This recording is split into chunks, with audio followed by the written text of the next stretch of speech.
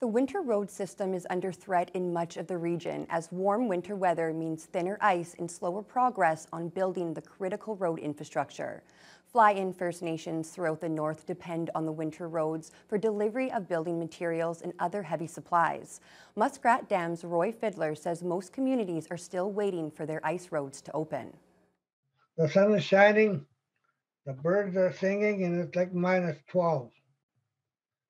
Um, and usually we should be at minus 25, minus 20. Usually works well for us, but it's been unusually warm, raining at times, freezing rain. That's put everything like 2 or 3 weeks behind where we should be.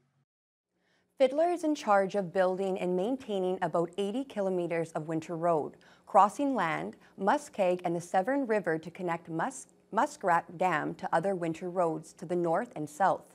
The whole network is critical for moving construction materials, heavy equipment, and essential supplies like fuel, which is very expensive to move by air.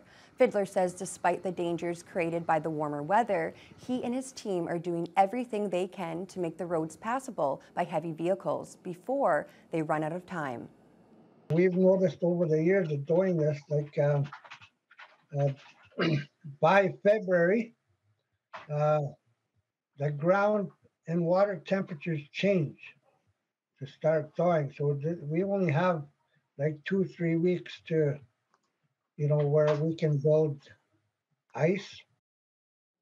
Muskrat Dam First Nation is in better shape than most fly-in communities. The road there is now open to light traffic. 23 of the 27 communities on the winter road networks still have no traffic at all. Fiddler says his stretch of road still needs another 12 to 15 inches of ice before heavy trucks will be able to use it. And when that will happen depends on Mother Nature.